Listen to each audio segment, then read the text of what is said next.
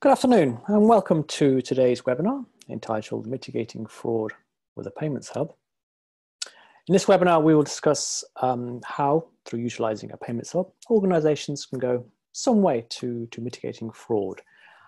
We'll also highlight how Kyriba is supporting over 2,000 of our peers worldwide with our SaaS payment fraud solutions. So before I introduce our speakers, I should introduce myself. My name is Vijay Khatri, and some very quick housekeeping rules. So firstly, we will be recording today's webinar. So if you have any issues in terms of, the call drops or for whatever reason it runs a bit slow, then rest assured, we will be sharing today's webinar. Okay. So let me introduce today's speakers. So first up, we have my colleague, Paul Simpson. Now, Paul Simpson is the payments director here at Kyriba. And Paul's been in the payments sector since leaving university, 30 years ago. He regularly attends workshops with the likes of Pay UK and Swift, for example, and is also attending many payment events throughout the industry. Following Paul is my colleague, Alua de Cruz. Now, Alua has worked within the finance and treasury sector for over 20 years, including various treasury practices, industry, treasury consultancy, and indeed advisory services. Prior to Kyriba, Alroy worked, for example, at Associated British Foods in the treasury group, where he was responsible for daily cash management, cash forecasting, as well as FX dealings for group treasury and indeed the subsidiaries. So without further ado, I'm going to pass you on to our first speaker, Paul Simpson. Over to you, Paul. Okay, thank you very much for the intro, Vijay, and a very good afternoon to all of you. Thank you very much for joining this session. I'm just going to overview the agenda for the next 30-40 minutes. There'll be questions and answers at the end as well. So if I just set the context now of the agenda, what we're doing is introducing Kyriba for those of you who don't know who we are, giving you examples of what's happened in the industry in terms of fraud and also the current payment landscape.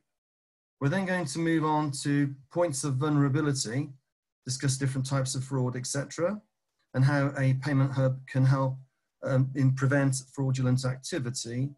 We're then going to look at the different types of fraud, including best practice.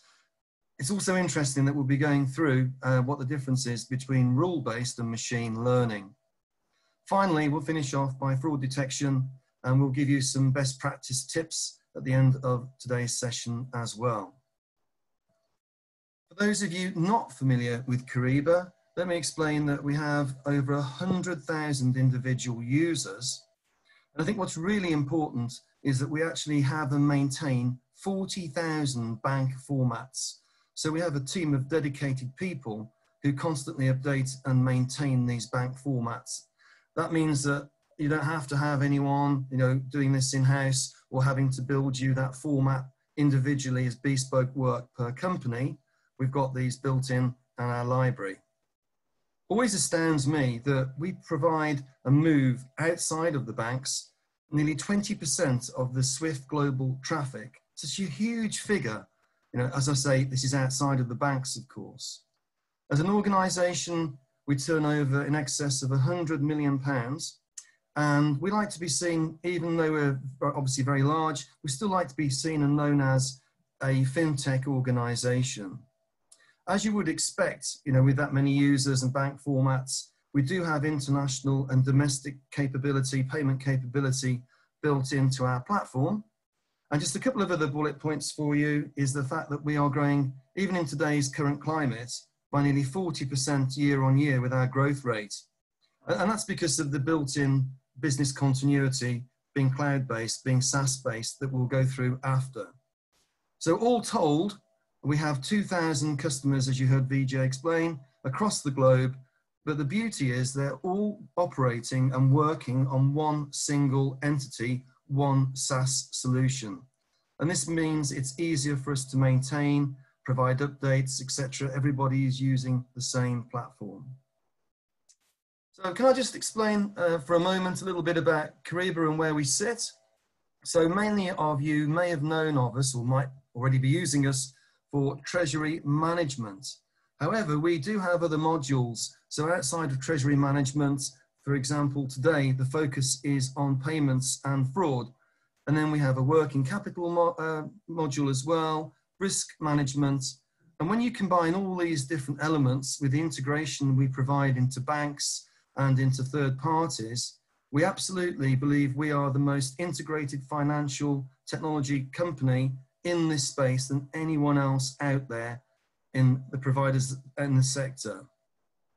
What I'd like to explain in a moment, we're going to be looking at some details around payment hubs, but I think it's important that we realize that when you are looking at a payment hub, there are 3 or 4 key things you should be looking for. And we'll go into these in more detail after, but you must be looking at standardization. So having a set of controls, so whether you're in one country or across several countries, you should have a standardization for payment approval that remains the same. It's constant, no matter what country, no matter what system. You should also have built-in payment screening. So this is working in real time. So that's very, very important. So you're screening, you're looking at sanction lists, anything that's flagged up as an alert or an alarm can be looked at before the payment is released. And as part of the payment hub's functionality, it should also be providing visibility. So you can see exactly where you might be cash rich in one country or one part of your entity, whereas another part of your company or entity may be lacking in funds to pay off their invoices. So by having true visibility through a payment hub, you can best gauge how best for the liquidity and where you can move cash to or from. And finally, the 4th point, it's worth noting, and sometimes this alone can provide a return on your investment, is the cost. The IT no longer have to manage different multiple systems in terms of bank connectivity and creating and maintaining and running and producing bank formats. So a payment hub can actually save you money and in many cases provide you with a return on your investment. Now, I'm not going to go on too much detail about the things that you've seen in the press. I'm sure you're only too well aware of some of the fraudulent activity that's happened, but these are just a few of the snapshots, headlines that explain what's been going on. More so, if I can say this, recently with coronavirus, because people are working from home, and that's opened gaps in what was a very secure process have now become decoupled and not as integrated. So you're seeing these type of fraudulent activities, I wouldn't say on a daily basis, but definitely on a weekly basis. And they're costing huge amounts of money. You don't have to believe me or the slides. If you went and did the search in Google, you'll come back and find out that these stats are very, very true. And in fact, there's probably more updates and more fraudulent activity gone on since last week, since we put the slides together. So these type of things happen all the while. And what's interesting, and I still find this quite amazing, is that only 4 out of 10 Dutch corporates have an anti-corruption and fraud policy in place, which really does surprise me. What I'm going to do now is I'm going to hand over to my colleague Alroy, and he's going to explain why this has happened and where the gaps are in the functionality and vulnerability. So over to you, Alroy. Thank you, Paul. So in the next few minutes, I'm going to cover the landscape that causes a lot of the issues that Paul talked about. I will talk about the different types of external fraud scams. We will examine the vulnerabilities that organizations are exposed to, and then some ideas of how organizations can solve this problem. A lot of organizations that I talk to have challenges around managing the connection between the internal systems and the banks. And these internal systems can be composed of ERPs, treasury management systems, or mainframes. So we often see customers with one ERP, maybe a SAP instance, or multiple SAP instances. We often see customers with 2 or 3 ERPs, maybe an Oracle, maybe a Microsoft. We might see a client with a treasury management system. Maybe it's SaaS, maybe it's a cloud, maybe it's on-premise. Sometimes speak to insurance firms that have, say, an AS400 that needs to produce AP files. And these fraudsters, they're looking for landscapes such as these, where there's a lot of complexity in the picture, like you see on the screen. What we find is that in a landscape such as this, each ERP is managing its own separate connections to the banks. And each ERP may have its own workflows on how payment gets approved and processed. These ERPs might be within the same country. They might be different ERPs in different countries. Essentially, there are non-standardized workflows that are processing commercial and treasury payments globally. Now, the implication of this is that the greater the number of ERPs and the greater the number of banks, this would result in an increased number of connections within the organization who don't have a centralized method. And then what tends to happen is that the more the controls an organization needs to put in place to mitigate that risk. So really, when you're looking at a map like this and you're looking at the complexity around this, it's easy to find gaps and holes because it's hard to put a standardized process and procedures around all these different banks and all of these different back office systems. I'm now going to provide more flavor around what kind of fraud we're referring to. And really, there are two key categories or families of external fraud scams. The first one is what is known as business email compromise. And the first form of business email compromise refers to those situations where you might receive a request impersonating maybe your CEO or your CFO. And I suspect many of the people on the call might have been subject to this kind of an attack. What the fraudsters typically do is they might change a letter on the extension of a company name.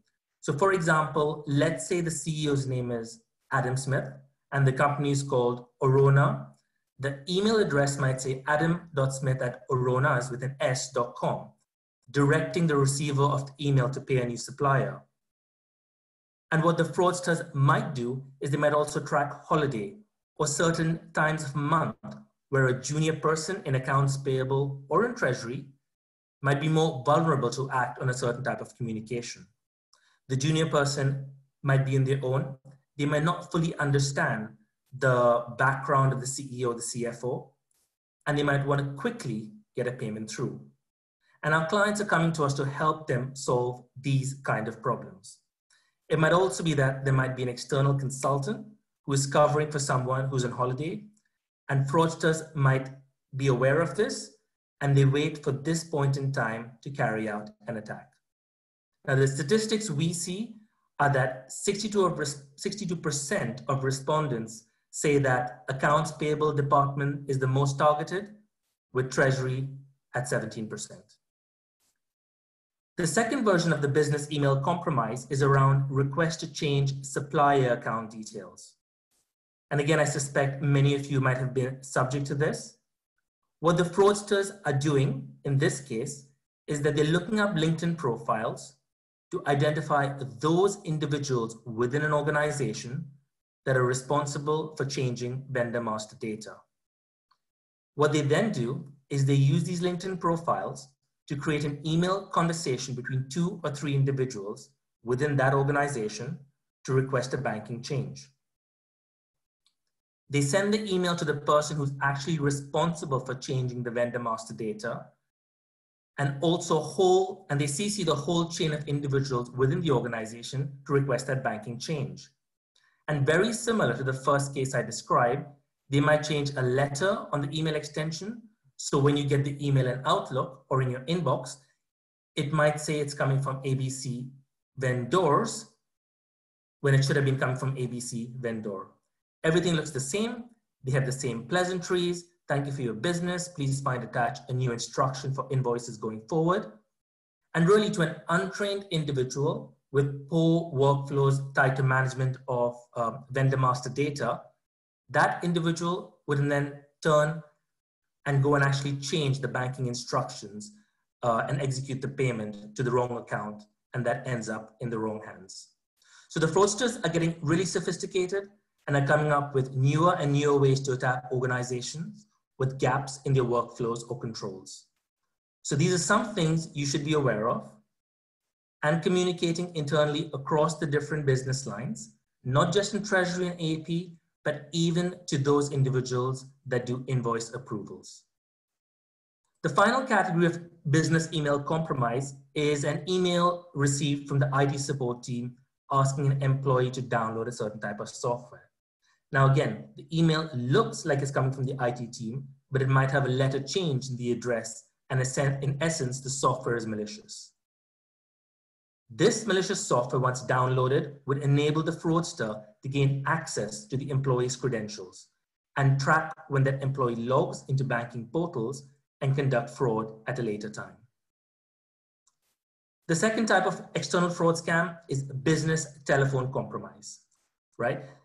This is a scenario where fraudsters are using social engineering as well as technical engineering to identify the individuals responsible for executing payments.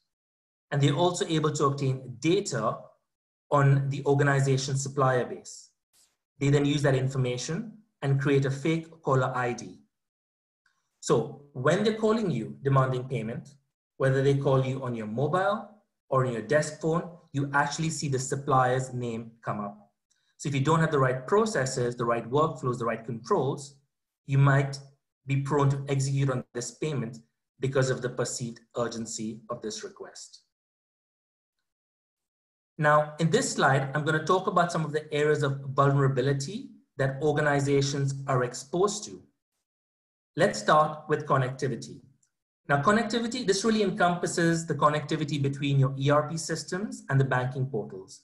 Many global organizations that we help out start off with a disparate landscape of multiple ERPs, multiple banking portals, and multiple connection points between the banks, as we saw in the earlier slide. In some cases, some payment files from the ERPs are manually uploaded to banking portals. In other cases, there's a file that's deposited on the organization's server somewhere before it's picked up by the bank. Now, in the case where the bank is picking up the file, are those connections encrypted, or are the payment files allowed to be opened up and modified? These are the types of questions you should be asking yourself. And really, should you be having those many systems with those many connection points, or should you be having a centralized hub to globally control all of the various payments with standardized workflows and fraud protection around it? Now, the second area of vulnerability is around payments. So do I have the right visibility around all my payments and detection rules across all of my payments? What we tend to see with organizations that come to us is that they have different controls and different approvers in different regions. And what tends to happen sometimes is that because of different time zones, regional treasuries or the shared service centers require lesser number of approvals due to limited staff. And that can be a potential source that might lead to fraud. And then there's the supplier verification. If there are not the standardized workflows and controls in place, and the payment is being manually keyed into banking portals, the question is the supplier being verified? Are the invoices being verified to ensure that the payment that's going is going to the right supplier for the right amount? Do you have the right level of approvals if the payment is over a certain amount? The next one is compliance watch list. Are you aware of the places that you pay? Are you talking to your banks and ensuring that you're aware of the OFAC countries, sanctioned countries, and that you're not making payments to any of those countries? Now, Paul is going to speak more about this shortly, but just to touch on it over here, do you have the right application security settings so things like soft token and hard tokens are used rather than just an ID and a password? Now, another really important one is, do you have regular reviews or refreshes to check that the settlement instructions are accurate for all of your trading counterparties? I recall when I was in treasury practice, we would set up settlement instructions for all of our main banks across a range of currencies. But then we might not have actually traded that particular foreign currency pair with that bank for a while. And it would be really important to make sure that the settlement instructions have not been tampered with on our side before any FX trading is done with this bank. So another really important one is signatory management. Do you have a master list of authorized signers per account? designating their level of authorization? And are you being alerted proactively when a person is about to leave the organization? Or are you changing that leaver's access immediately or waiting to do it for a few weeks or months after that person has left the organization? Now, we covered a lot of points on this slide. I just want to summarize and pick out one of the most or the biggest challenge that organizations face that we help them solve. And that's around connectivity. Specifically, the more the number of ERPs they have, the less the number of controls they're able to put around that. And it becomes difficult to manage different payment files, as we saw earlier. The more the number of banks they have, the more the criminals try and put fraudulent claims against those. You may have remote regions, remote geographies, smaller banks that don't necessarily have controls and processes in place. Customers might rely on banks to protect them from fraud. You may have a bank in Indonesia that doesn't have that policy. And fraudsters know this. So anytime you see an increase in ERPs or banks, we see that risk increase dramatically. The good news is that all of these problems and scenarios can be solved for with the right combination of attention and focus. Now, Paul is going to talk more about best practices shortly. But first, we have to make sure that the controls and processes that are put in place are correct across the enterprise, right? So we see best practice as having one single connection point to all the banks. So a solution like Kyriba provides that connectivity as a service where we manage the direct connections to each and every bank. You don't have individual ERPs running and routing all the different payment files to all the different banks, which makes for complex controls and processes. You don't have an office in Europe and an office in the US having different ways of how they manage connections to those banks. That environment provides a lot of risk and essentially potential for a lot of fraudulent activity. So in an application like Kyriba, we actually take a single file from the bank, from the back office of ERP system. We do the transformation of that file, we do the connectivity, we manage all the formats, and we send that payment to the bank. But prior to that, we can implement our fraud and compliance detection controls around that. And Paul's going to cover that now. With that, I'll hand over to you, Paul. Okay, thank you very much for that. Very enlightening. So I'm now going to continue from that. We're going to look at a recent survey. This was done by the AFP. And the survey actually went to global corporates and asked them what would make their global payments more secure. And there were 5 points that came up. However, I want to concentrate on actually which organizations have implemented what in terms of preventing and reducing fraudulent activity. So I think it's really interesting to look at that under 70% of corporates actually have dual plus controls. So this means more than one person actually approving and letting that payment go. The second one we need to look at is multi-factor authentication, whether this be a soft or hard type authentication. This is where you can link into the bank, for example, and you would be asked to provide a password or a live number or PIN code that changes. So it's very important that you get this multi-factor authentication, and under 50% of organizations use that. So there's a massive gap in the number of organizations that should be using multi-factor authentication. Then we have only 9% of organizations that are using online real-time monitoring payment screening, just 9%. But look at this figure here. You know, machine learning, AI, people have heard about this. How many people are actually using it? Just 3% from the survey. And that's a real shame because, as I'll explain in a moment, you know, machine learning is so valuable and can add value along with your traditional rule-based, fraudulent rule-based checking. So we'll come on to that in just a moment. If we look at the next screen, I just want to explain to you that within a payment hub, you should have what we call a centralized cockpit or dashboard. And that will actually show you and detect potential fraud or maybe a break in compliance with sanction or AML. What we need to look at from a fraudulent point of view is what is a customizable workflow rule and what is a machine learning rule, how that differs from a machine and business learning. So what I'm going to explain in a moment is how that differs. And at the same time, you must have and be able to perform sanction list screening in real time as well. That's to avoid, penalties, reputation, etc. So let's look at how and what you should be doing from a best practice point of view. I mentioned earlier that you should be looking at a SaaS-based platform, and typically, IT departments are all moving across to SaaS and the cloud. What people must do is to stop using just their user ID and password. It's not good enough, it's not strong enough, it can be broken.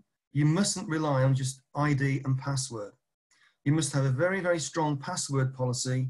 And as I mentioned before, you should be using multi-factor authentication, whether that be a hard or soft token, where a challenge is given for another sign-on or approval method to actually release the payments. And all data should be encrypted. Very, very important, so that if someone could get into your system, they can't change a sort code or account number or an amount. So how does that look in terms of standardizing and consistent controls, which are really important and should be part of a payment hub? So what we do is, if we look at the screen, you'll see that any payment you're making should contain some backup documentation. Now, I know this is hard when people are working from home, but really the idea is, if you're going to release a payment, you need to see, the paperwork behind it, the purchase order, everything should be lined up and backed up to making that payment. And that can be quite tricky and hard to do, especially working from home, compared to when you're in the office and you could just go next door and see your colleague and check the paperwork. Then we have dual approval. So you should be using, as I've mentioned, dual sign-off. Now, I've put dual plus because if you can get 3 people involved in that process, even better. Then a payment hub should give you a centralized payment view of exactly what payments are where, your cash, where you're lacking cash. It should give you all that visibility from all your different host systems, which could be a combination of ERPs and other host software. You should have built-in consistency in terms of workflow and approval, automated confirmations, and you should set payment rule limits. So if you go over a payment rule, it should flag a warning to you. I've already mentioned that data should be encrypted and that you should have real-time visibility and tracking of every payment you're making. So through a payment hub, it should give you all these functionalities and more, and also help prevent fraud as well.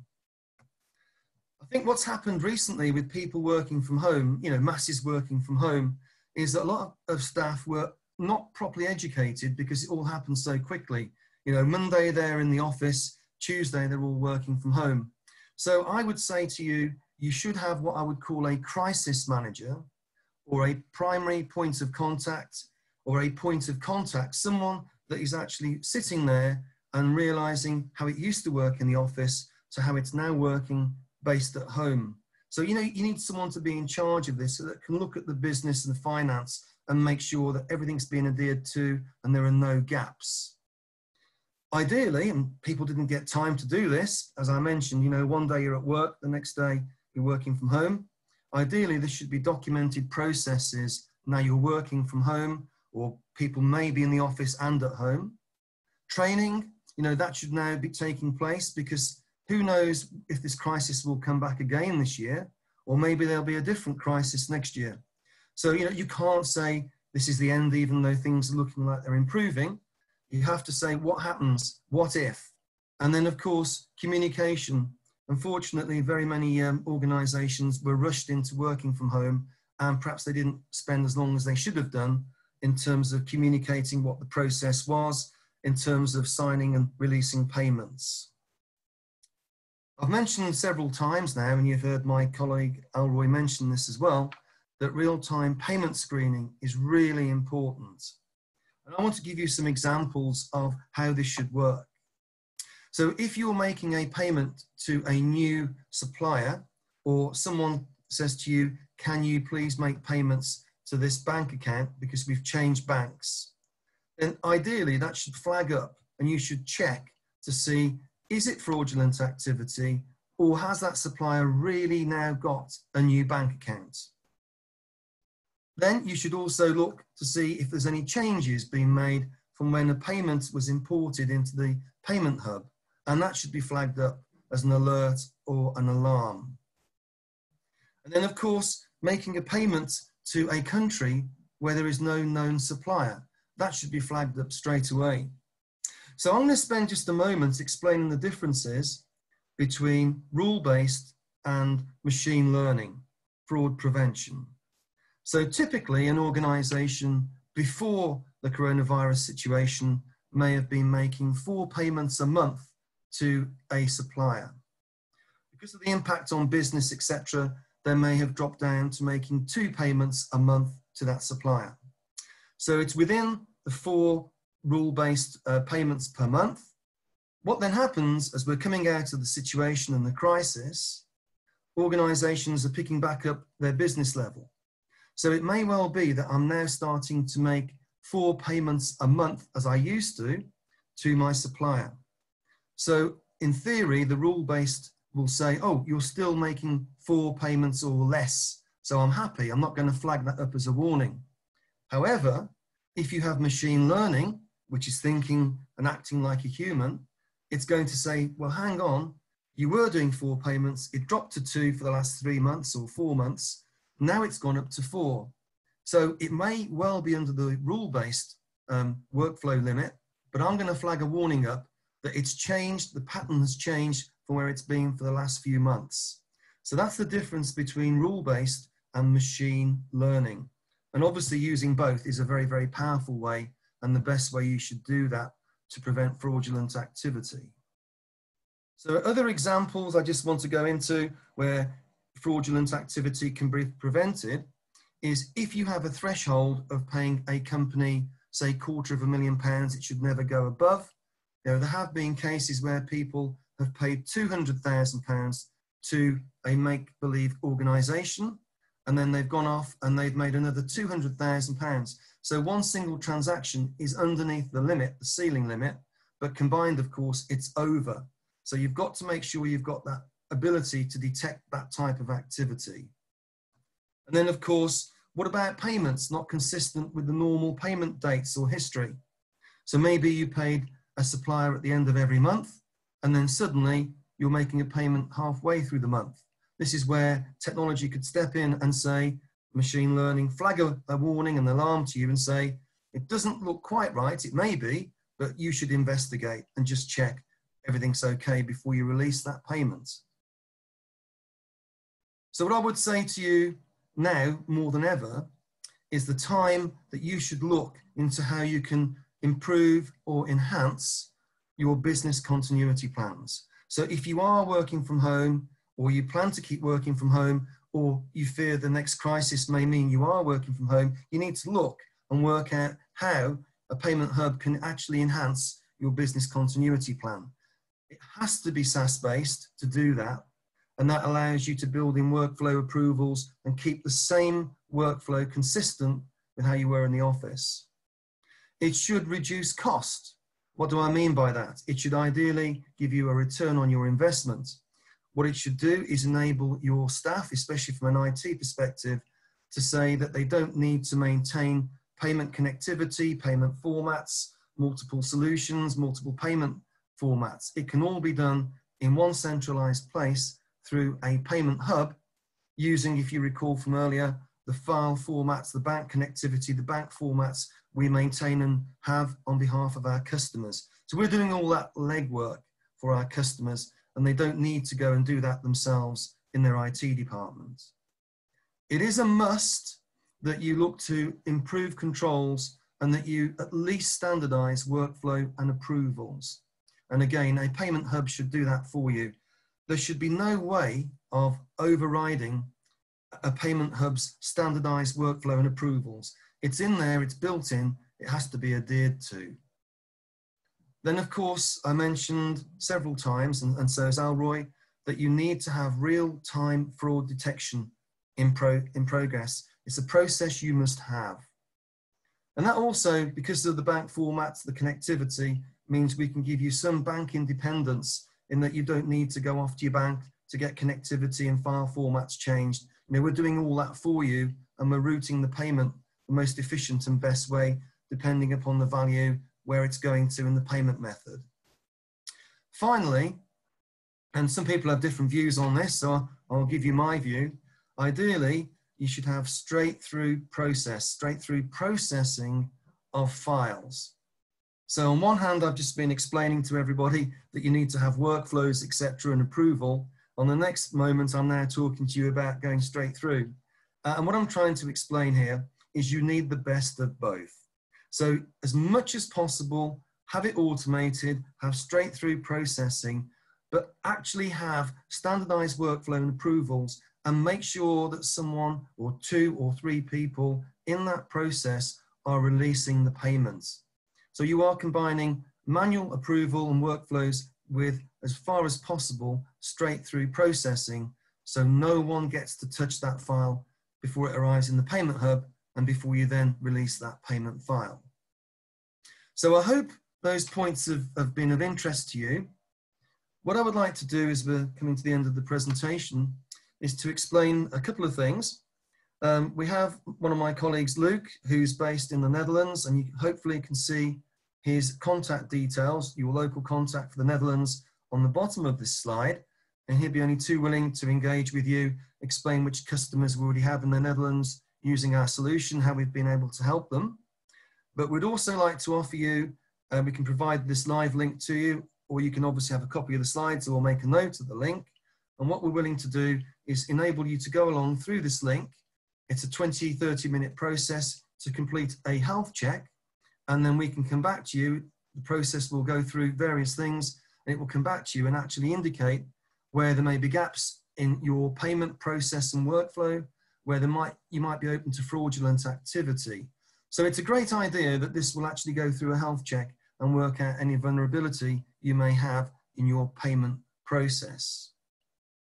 So with that, I'm going to say thank you all very, very much for listening to myself and my colleague Alroy. I'm now going to hand back to VJ. Thank you all very much. Thanks, Paul. Thanks, Alroy. Some really interesting stats there, very eye-opening. So as Paul mentioned, we are opening the floor to any Q&As you have. So if you look along the bottom of your screen, you can see a little Q&A box, if you like. So please enter your questions, and we will endeavor to answer it. So let's get us underway. So the first question, let's have a look here. Here's an interesting question. So what should be the minimum implemented measures to prevent fraud? I'll throw that up to you guys, Paul and Alroy. Okay, would you like me to answer that? Yeah, sure, please. Thank you. Okay, so the minimum, yeah, I think if we just referred back to a couple of my slides, I was explaining that you must have various processes in place, best practice. So you should be ideally looking for a workflow with rule-based and also machine learning capability. And you should really have multi-factor authentication. So if you adhere to that with a payment hub in the middle, then you have visibility of where all those payments are going. It's standardized controls, and that's best practice. And it doesn't matter what country, what time of day it is, there's a standard process for making payments. If you can adhere to that, then that will absolutely reduce your fraudulent preventive attacks on your system. Okay, thanks. That's another question here. Yeah, that's a good one. Let's see. So how do we make sure there are no breaches outside of the payment hub process? So for example, someone changes data in your ERP. Or again. Yeah, so it's a great question. So we actually solved this issue for a lot of our customers, actually. If Kyriba is used as a centralized payments hub, we store payment history within Kyriba. Payment from an ERP comes into Kyriba, we compare the static data in the payment request versus what's actually stored historically in Kyriba. And if there are any changes, for example, to a bank account details or other pieces, that will get flagged up as part of the fraud detection checks. So it'll quarantine that payment for review. Got it. That's clear. Thank you. Let's see, we're on time. Okay, so let's have a look. Another question here. It's a similar question, actually. I have multiple ERP systems which are implemented at different locations worldwide. So how does fraud prevention work in my case? Yep, I can pick that up as well. Yep, sure. So again, back to my previous slides, within a platform like Kyriba that has both rule-based and machine-based learning that Paul talked about, all payments from different ERPs, whether it's a SAP, whether it's an Oracle, are routed into Kyriba. And within Kyriba, we conduct all the checks on any of those payments. So you could have specific rule-based checks for certain category of supplies in the Netherlands that come from one of your ERPs. And on top of those rule-based alerts, we could strengthen those with machine learning alerts, right? So all that an organization needs to do is send a file to Kyriba from any ERP, and Kyriba will manage the transformation of the file, as well as all the fraud detection around each of those payments. Great, great. Thank you, Alroy. So any more questions? I think that is the final one. I could perhaps give another few seconds for you to enter final questions. So whilst you're doing that, I'd just like to reiterate, our contact details are on there. Do reach out to either Paul or Alroy or indeed Luke, our local contact. And as Paul mentioned, we also have the payments health check. So the link to that payments health check is in the chat box. So feel free, click on the link, fill in the form, and one of our value engineers will reach out to you. So no more questions. So all that's left for me to say really is thanks for everyone to join our webinar today. I know everyone's very busy, especially at this time of the year. So thank you once again, and have a very good day. Thank you. Thank you. Thank you.